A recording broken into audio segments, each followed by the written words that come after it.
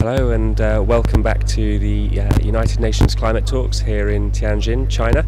I'm delighted to say that we've been joined by Dooley of FERN, which is a Belgian organisation which specialises in climate change and forests, and I'm hoping that Kate is going to explain some of the kind of technical details and make it accessible to people when it comes to forestry in developing countries. So Kate, we've been hearing a lot about a set of policies called REDD, which are supposed to help stop deforestation in the developing world. So maybe the first place to start is by asking, what is REDD? Okay, sure, thanks. Well, what's happened here over the last few years in the negotiations is it's really come the issue of forests and forest destruction, particularly tropical forests in developing countries, has really come to the forefront because 20% of global greenhouse gas emissions come from deforestation, or up to 20% are the estimates. So for that reason, there's been a lot of debate and discussion about, well, if we're going to stop climate change, part of the solution will have to be stopping deforestation in the tropics. And that's gained a lot of support from countries, from almost all parties, and also from the public, from NGOs, from environmentalists, from everybody, because obviously whilst the climate crisis is the biggest crisis humanity has ever faced, the loss of tropical forests and the pace we're losing them at is also a huge crisis and disaster. The loss of biodiversity. Forests are home to 1.6 billion indigenous peoples, so people live in forests. They're the richest source of biodiversity on the planet, so we really need to keep the forests as well as reducing emissions to save climate change. Okay, so we can see that it's an important issue, and REDD is a set of policies that's designed to help solve the issue. So why are we still talking about it? Why isn't there an agreement here? Okay, so the acronym REDD, I mean, a lot of the answer to that lies actually in the name of REDD. So REDD stands for Reducing Emissions from Deforestation and Forest Degradation, and that's what's being discussed here in the negotiations.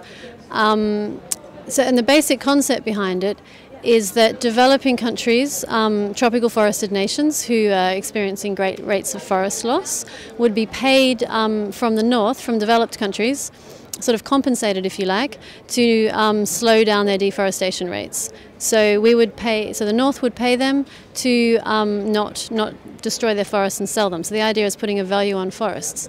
But if we go back to the name REDD, reduced emissions from deforestation, and because we're here in the Climate Convention, the focus is really on the emissions. So the idea of making payments is making payments for emission reductions from deforestation, not just reducing deforestation in itself, and that brings with it quite a lot of problems. Okay, well, maybe an obvious question is, what are these problems? I guess some of the language, like to not try and use too much lingo, but a lot of the language that's used here when we talk about REDD is co-benefits. So if we reduce emissions from deforestation, if we reward countries to, we start to reduce that 20% of greenhouse gas emissions that are coming from forests, there'll be co-benefits of biodiversity will be saved, people's livelihoods, people's homes are in the forest, that will be saved. When the reality is that we really need to turn this picture around, because what we need to do is reduce deforestation, which means focusing on what are the drivers to deforestation, reducing that, and a co-benefit from that would be that we would reduce emissions and that would contribute to climate change. But because it's not looked at that way around, because of the focus on emissions, the big issue because of the focus on emissions, it means that REDD is going down a very technical route where countries are basically concentrating on how to monitor and measure those emissions, and they're not looking at ensuring the biodiversity of the forests are protected and ensuring that rights of people who live in the forests are respected. And so a lot of people are concerned that REDD could actually do quite a lot of harm to what's being called the co-benefits, the biodiversity and the rights of people who live there. Okay, and you mentioned that it's about kind of rich, developed countries paying poorer countries not to destroy their forests. Where's this money going to come from? There's quite a few unresolved issues in REDD in the negotiations that will continue being discussed until Copenhagen, but one of them is the source of financing for REDD.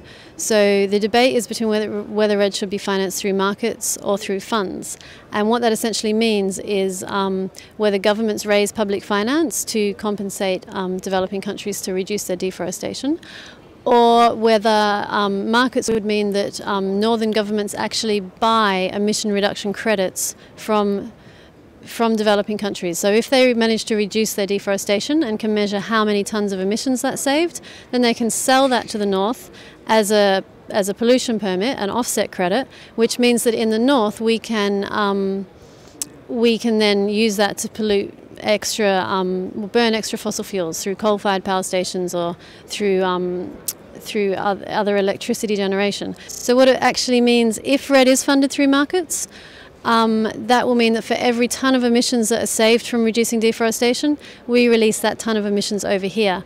So under that circumstance, it doesn't actually really help contribute to climate change. It's just it raises funds for the north to offset their emissions.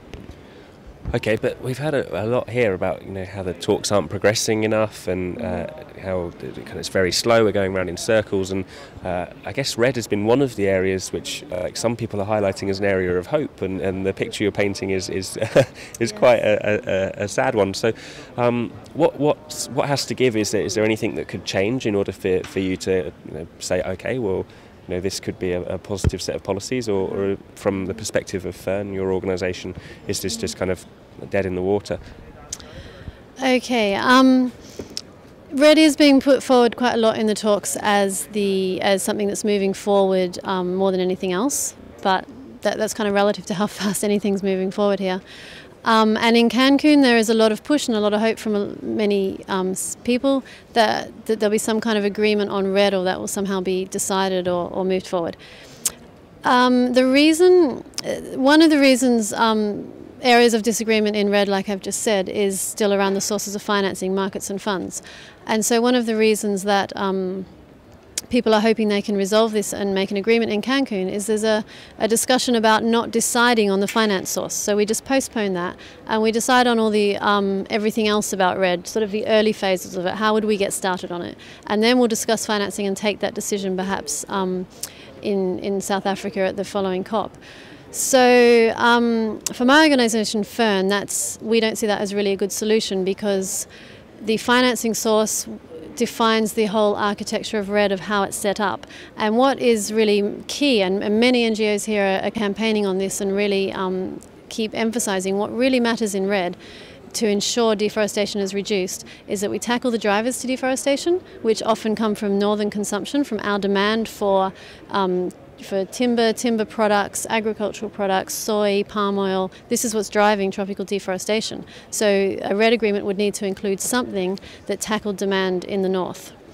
And then the other aspect is that the rights of the people who live in these forests, they must be protected. So REDD needs to include really strong language and ways of ensuring that developing countries who are receiving these financial transfers to stop deforestation make sure that they uphold and respect international obligations for the rights of Indigenous peoples. So if those things were ensured in the text or in a REDD decision, it would start to hold the beginnings of something that could be really useful, but ultimately the question of markets and funds has to be decided. And if REDD is an offset mechanism and enables the north to keep polluting, then it's never going to be a solution to climate change. It's what we'd call a false solution.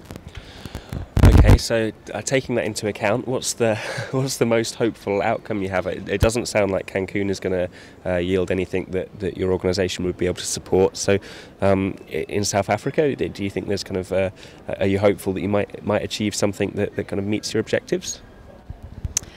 Well, like I just said, if REDD is based on carbon offsetting, it's a false solution, and that goes for actually quite a lot of other different areas of the talks here. So what could happen that would meet our objectives, I guess, is that governments really start discussing the key issues here in the climate talks, which is how the North, how developed countries, the rich industrial countries of the North, are going to reduce their emissions and commit to legally binding and ambitious emission reduction targets that actually put us on a path to avoiding the worst impacts of climate change. So if we can see people tackling the core of the discussions, which is emission reduction commitments. That issue is being skirted around. So there's a potential for things to move in the right direction if they started talking about the right issues. Okay, well I think that's quite a clear message for us to finish the discussion with. So Kate, thanks very much for joining us, and I'll hand back over to our studio in the UK. Thank you very much. Cheers.